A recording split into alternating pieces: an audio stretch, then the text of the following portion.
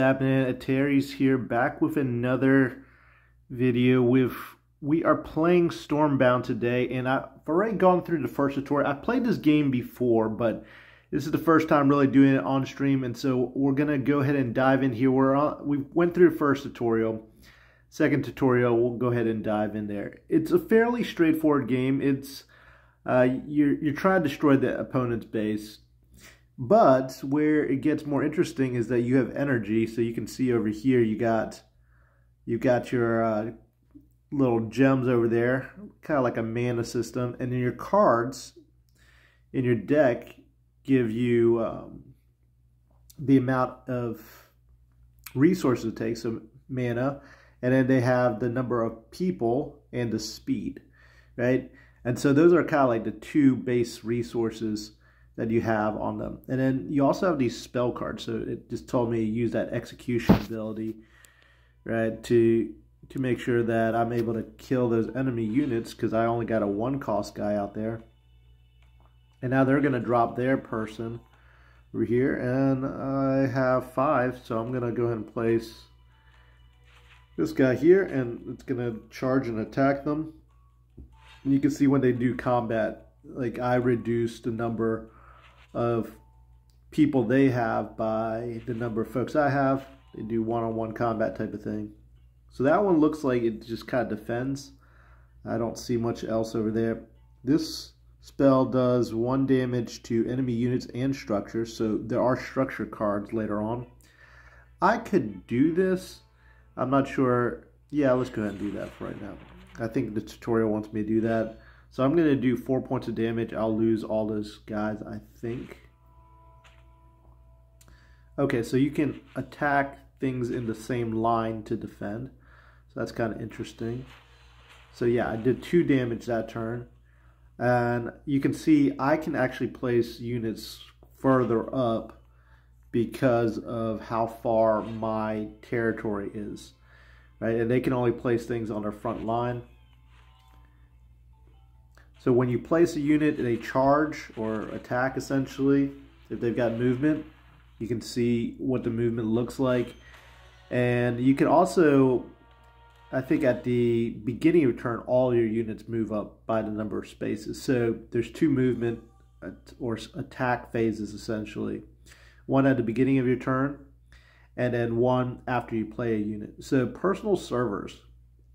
On play, give 2 strength to another random friendly unit. So this is a 1/1 right here. 1 movement, 1 attack, or 1 strength essentially, but then it boosts up. So for 3 costs, that seems like it's pretty good. And then over here, this is Fort of Ebonrock. So this is a 3 cost. It's got 4 defense or strength, I guess, and so this looks like just something that is a blocker. So maybe that's going to buy us some time. Okay, so this one is the Fell Flare Frostlings. So that must be like a faction. And we've got, okay, so faction is neutral, but they're called Frostlings. The rarity is common. And it's got a cost of 3. It's got 2 attack or 2 strength, 0 movement, so it doesn't move. But on play, it deals 2 damage to surrounding enemies. So I can see this being useful if you're like trying to build a card advantage in your hand, right? And you're going to lay this down as kind of a trap to destroy and disrupt all of your enemies in one fell swoop. That could be pretty valuable. And it still has 2 strength, so you can still use it as a blocker. All right, so that's cool. We're going to go ahead and jump into the next tutorial here as well. We'll probably finish this one up. So let's see. Okay, you can replace one of your cards and draw a new one. So this one's expensive. We're going to replace that one. Okay, awesome. So now we can play this Gifted Recruit. I'm going to play it on the side lanes. Earlier you saw, like, when we're attacking, they can actually block us in that same lane. So I want to be careful about placing my weak units on the side so that they can't attack me, right? My stronger units will actually protect them. So that's the strategy I'm going with here. All right, so we did 2 damage. Those wave runner dudes are pretty fast. They're kind of like the cavalry. And so let's see. We've got 5 mana, so we can drop this right here. It'll do some work. It'll eliminate them. So we want to keep like a board advantage, but we also want to maintain a card advantage too. So we have to kind of balance that out, I think. So yeah, at the beginning of my turn, my guy advances. These things don't move, so I'm not sure exactly how we use them. Maybe they move 1 space at the beginning of the turn. I don't know. I'm just going to go ahead and place this because I just want to use some of my cards. It looks like we still draw. Alright, so let's see what happens. So they got some mice over there. Okay, so they attack sideways as well whenever they place them. You can see they expanded their territory a little bit. We did that 1 damage there. I'm going to try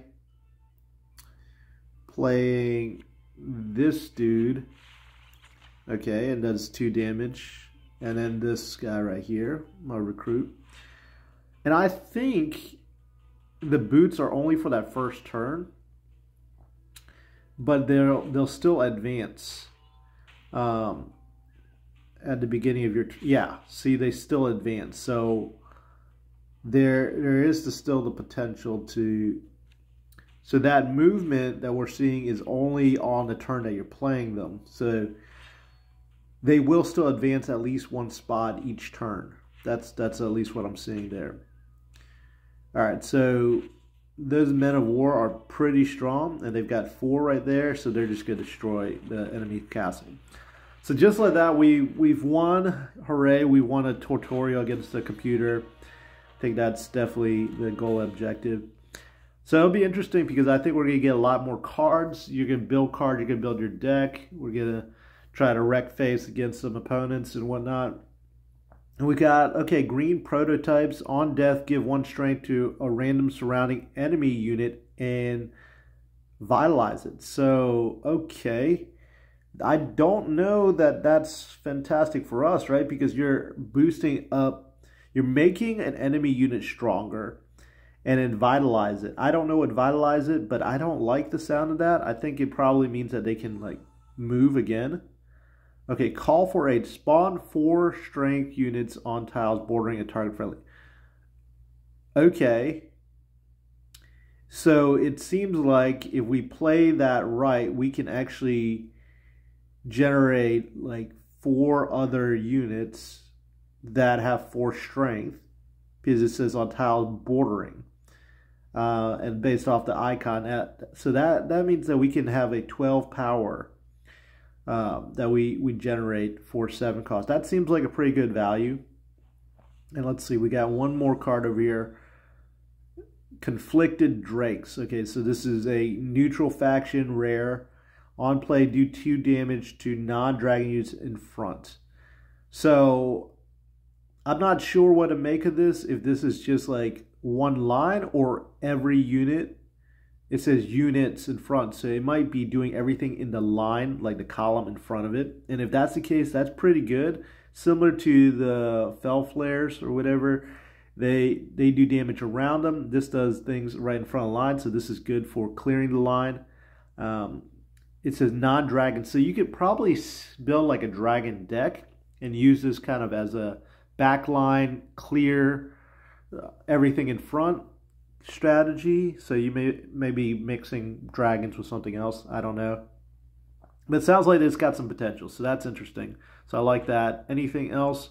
So no, that's it. So we're going to go ahead and put in my name over here. And then we're going to go ahead and save and continue on with this series. So hopefully you guys enjoyed this tutorial video. And we'll dive in with more in the future. So that's it for me today. Take care. God bless.